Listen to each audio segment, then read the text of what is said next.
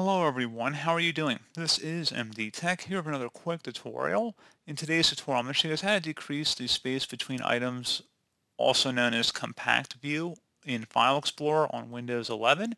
This tutorial will apply for Windows 7, Windows 8, and Windows 10 computers as well. And without further ado, let's go ahead and jump right into it.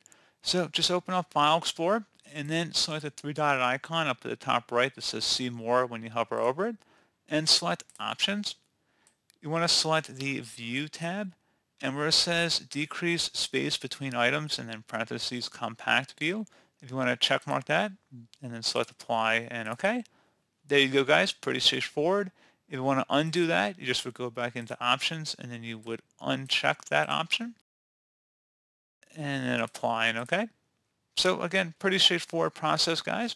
Do hope I was able to help you out, and I do look forward to catching you all in the next tutorial. Goodbye.